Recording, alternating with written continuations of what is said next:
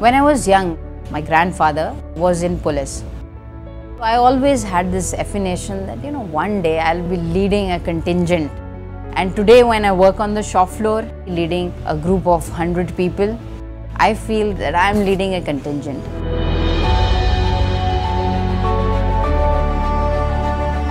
Me and my team are checking the engines for Bolero, BMTs, Scorpios and LCV vehicles. I joined mechanical engineering in 2002. There was a lot of noise that you should get into computers, electronics and telecommunication. It'll be much easier for you when you get married. Personally, I had a feel that I want to do something where I can see what I'm doing.